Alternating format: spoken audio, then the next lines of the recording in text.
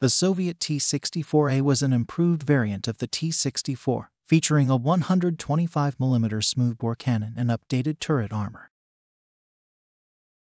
To reduce the thickness of the turret, the cast aluminium filler was replaced with high-hardness steel inserts and a welded rolled homogeneous armor backing. This reduced the size of the turret while still providing an exceptional level of protection for the time.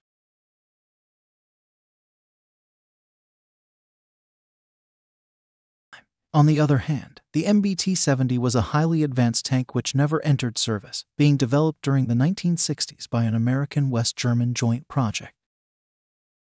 While other cannons were considered, the MBT-70 was going to be armed with a 152mm gun launcher, capable of firing armor-piercing fin-stabilized discarding Sabot projectiles as well as guided missiles. Its XM578 APFSDS projectile was one of the first to utilize a tungsten alloy core, being one of the most effective projectiles for its time.